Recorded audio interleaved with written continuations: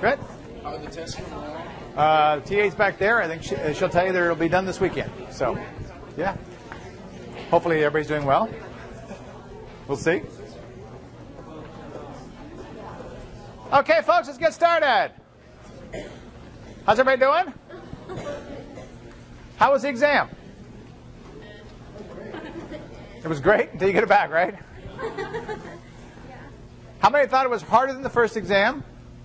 How many thought it was about the same? And how many thought it was easier?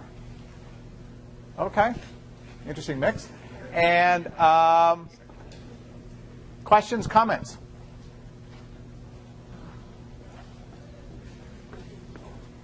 Oh, I heard a sigh. Yeah, Lynette? So I always post the key after I give the exams back. That way you don't sweat and fret. How many points did I get for this, et cetera, et cetera. The exams will probably be done by Sunday, right, June? Okay. So exams will probably be done Sunday, which means they should be available in the BB office on Monday. I will put a note out when they are available, so don't go bugging them in the office until you get word that they are, in fact, available. Okay? So they should be available by then. And I'll post a key at that time as well. All right? Let's see. I don't have much to say that I can think about. Hopefully, everybody did well. And I always have a hard time. People always ask me, do I make exams harder or easier, et cetera? And I have no way of doing it. If I knew how to do that, I probably would.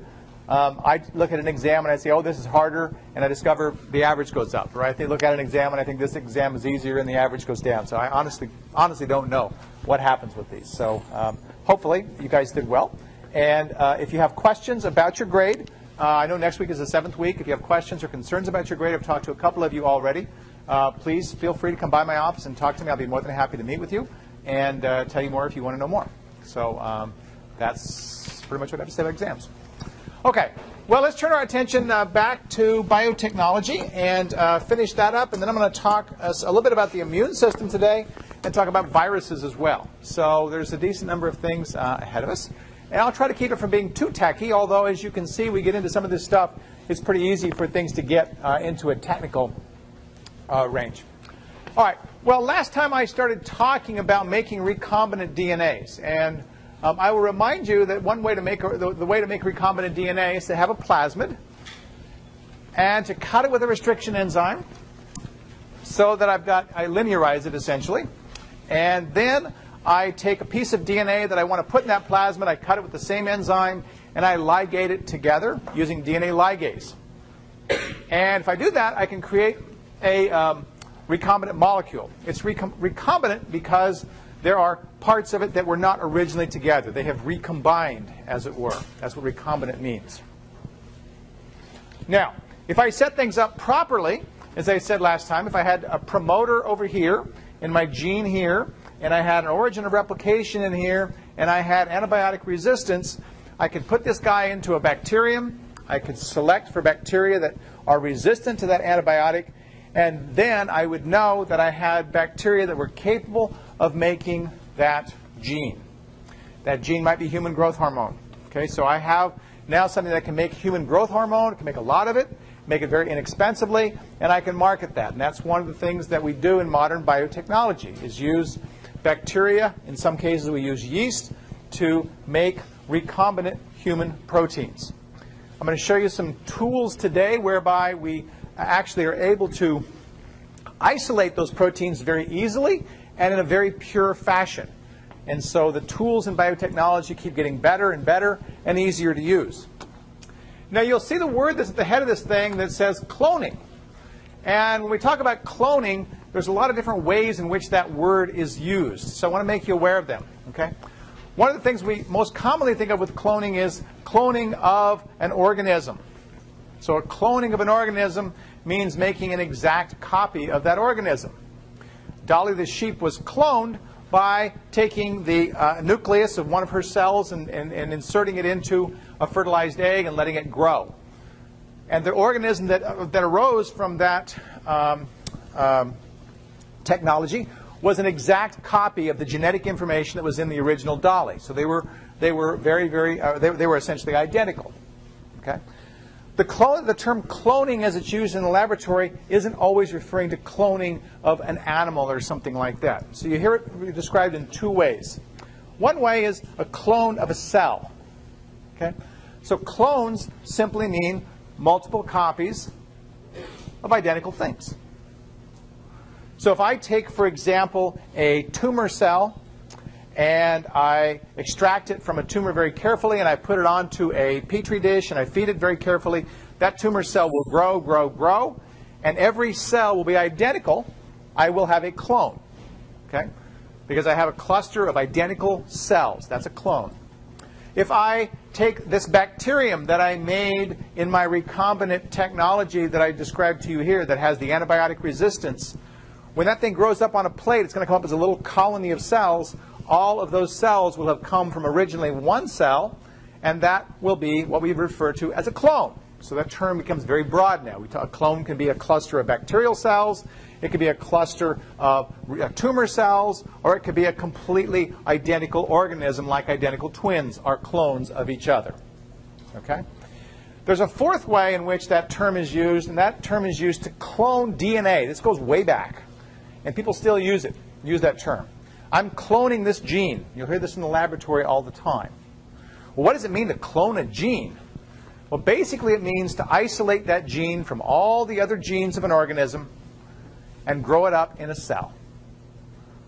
So that clone of bacteria that I described to you, that has that plasmid, that has that recombinant DNA in it, has a clone of that gene in essence. Okay?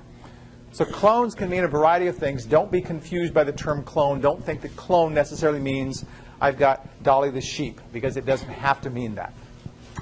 Oh, yeah? What was the third way? You have clone of an organism, clone of different types of cells, and clone of DNA. What was the third one?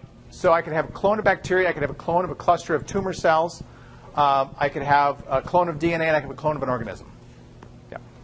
So I had bacteria and tumor cells as separate categories. Those are just things. They're not distinct. I'm just using that as an example. Okay. Okay. So we can clone a virus. Well, if I had a clone of a virus, what would it mean? Well, it would mean I had all identical copies of a virus. So if a doctor takes a culture from you and says, I want to determine what this virus is of you, they will take a swab that might have the virus and they'll dilute it way down and infect cells with it. And they'll look at those plates of cells and they'll see little spots that correspond to where the viruses are growing.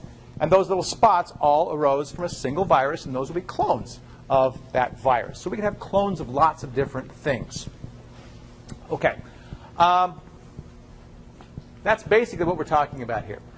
So now I want to say a word about plasmids. Okay? Plasmids are essential tools for us in a biotechnology laboratory. And they're essential tools because they're very easy to manipulate and work with. Now, if I want to clone something in a bacterial cell, I want to have it in something that's easy to manipulate. If I were to try and take and put a gene into the bacterial genome, I'd have a real problem. The bacterial genome is 6 million base pairs in size. It's very large. When I manipulate it in the laboratory, just pipetting it will break it into hundreds of pieces. Very fragile. So the bigger, the longer something is, the more fragile it is, the more likely it is to break. It would be almost impossible for me to use the technique of putting things into that bacterial genome as it would be to put into a plasmid. Why? The plasmid is smaller, it's not as fragile. Second, the plasmid is going to have a single restriction site. Remember I talked about cutting with one place with one enzyme? On average, a 6-base cutting enzyme will cut every 4,000 base pairs, on average. Okay? If I've got a bacterial genome that's 6 million base pairs in size, I'm going to have, on average, about 1,000 restriction sites for that enzyme. When I cut it with that enzyme, it's not going to cut once. It's going to cut it into 1,000 pieces. I can't put those back together. So plasmids allow me to have a small segment of DNA that's easy for me to manipulate. They carry useful markers. When we talk about a marker is something that I can see a phenotype for. The phenotype being, in this case, antibiotic resistance. So I can select for those that have the plasmid by selecting for antibiotic resistance to an antibiotic.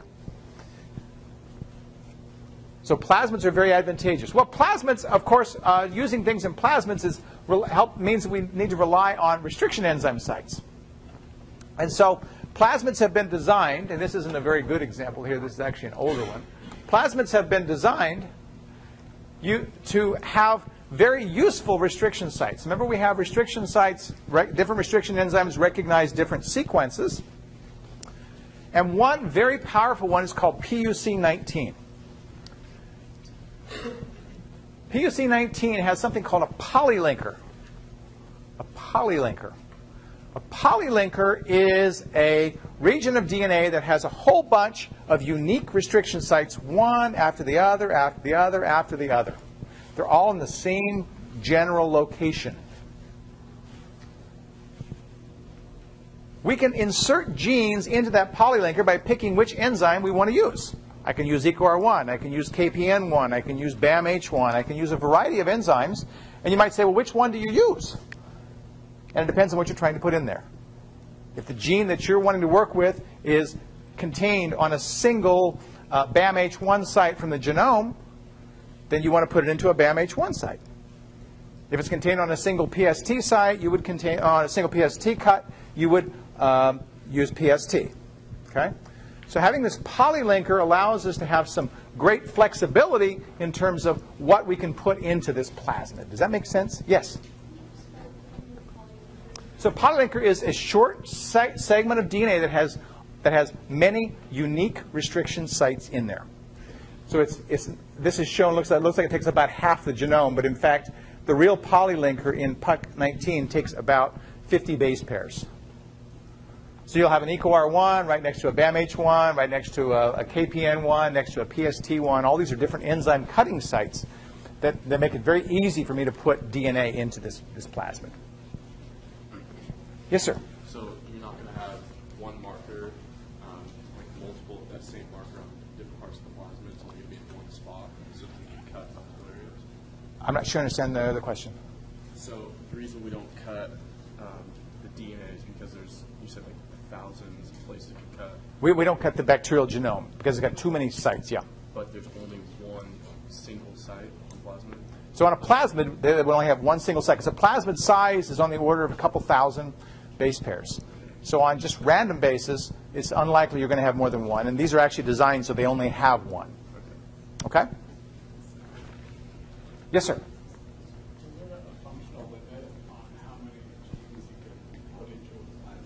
Good question. So, yeah. So the question is there a limit on how many genes or basically how much DNA you can put into a plasmid before it becomes unwieldy? The answer is yes, there is. Yes, it is. If you try to put something more than about, say, 10,000 bases into a plasmid, it does become unwieldy. Two things happen. One is it does become more fragile because length makes it much more susceptible to shear. So the bigger the piece is, the more likely it's going to break into pieces. And second, the larger the fragment, the larger the plasmid is, the less efficiently it goes into bacteria.